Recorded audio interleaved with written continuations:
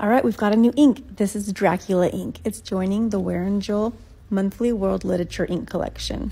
It's a glistening ink. It says right in the bottle, so you have to shake it really good.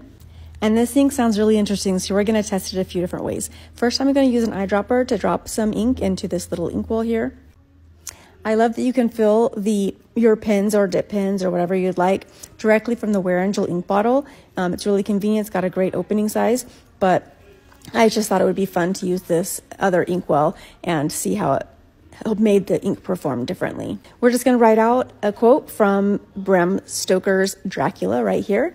And it says, "The world seems full of good men, even if there are monsters in it."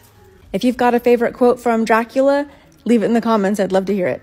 While that's drying, we're going to do a quick ink dropper swatch here in the Wearingeul ink swatch book and do a cotton swab above with a quick writing sample with the dip pen. And it dried so differently than I expected. Take a look. That really subtle blue shimmer really overpowered it in the splash, but it still looks all velvety red in the writing sample. I love the Wearingeul Monthly World Lit Collection.